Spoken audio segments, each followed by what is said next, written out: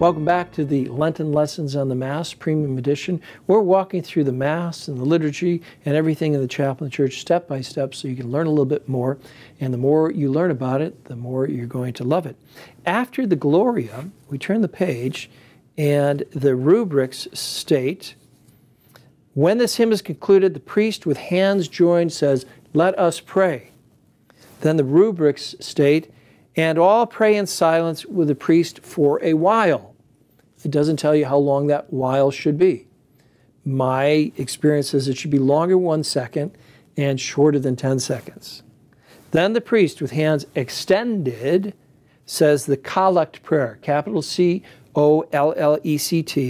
at the end of which the people acclaim amen. Collect means you collect everybody at that moment in terms of their thoughts and their intentions at the beginning of Mass. So I remember one time being in St. Peter's Basilica.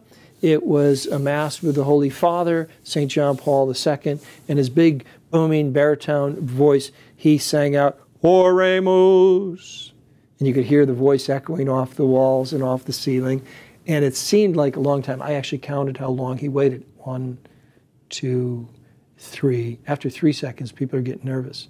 4, 5, 6. After 6 seconds, they think, did he fall asleep? 7, 8, 9. Why 9 seconds of silence? So we can pray, get rid of the distractions. Pray, get rid of the distractions. And then he led the prayer. And at the end of the prayer, we all said, Amen. The prayer can be sung, that's called chanting it, or it can be read out loud.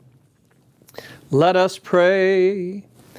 O God, creator of all things, who laid down for the human race the law of work, graciously grant that by the example of Saint Joseph and under his patronage, we may complete the works you set us to do and attain the rewards you promise. Through our Lord Jesus Christ, your Son, who lives and reigns with you in the unity of the Holy Spirit, one God forever and ever. And the people respond, Amen. Now, it's almost monotone, isn't it? There are different kinds of accompaniment for it.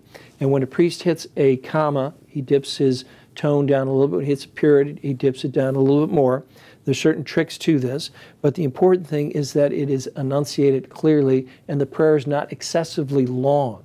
But it always ends with this tag, this prayer. All right, so we're praying to God the Father through our Lord Jesus Christ in the unity of the Holy Spirit. You see that Trinitarian action throughout the Mass, Father, Son, and Holy Spirit. So the priest is in the person of Christ.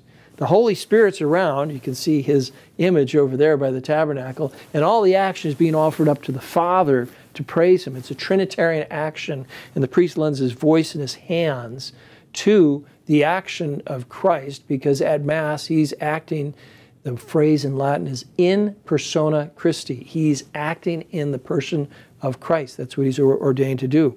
Through our Lord Jesus Christ, your Son, who's yours? The Father, your Son, who lives and reigns with you in the unity of the Holy Spirit. Now we wrap them all together, God the Father, Son, the Holy Spirit. One God forever and ever, or in Latin, in saecula saeculorum, until the end of the end of the end of time. Right? Isn't that fascinating? Did you like what you learned today? Well then send us an email and tell us what new things you learned today.